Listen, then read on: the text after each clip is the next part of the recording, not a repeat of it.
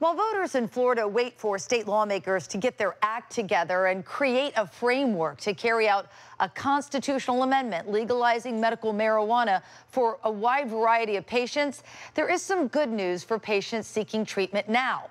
You can still access it after a 90-day waiting period.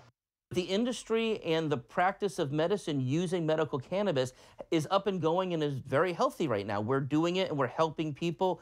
I have patients who have stopped having seizures. I have people with violent and terrible anxiety who are showing significant improvements coming off of their psychological medications. I have patients who are weaning their opiate medications because of this, and this is because we're allowed to use it now. Tampa pediatrician Dr. David Berger said the bill that went up in smoke had too many snags for doctors, from having to report every medication ordered to pushing patients before a state medical board.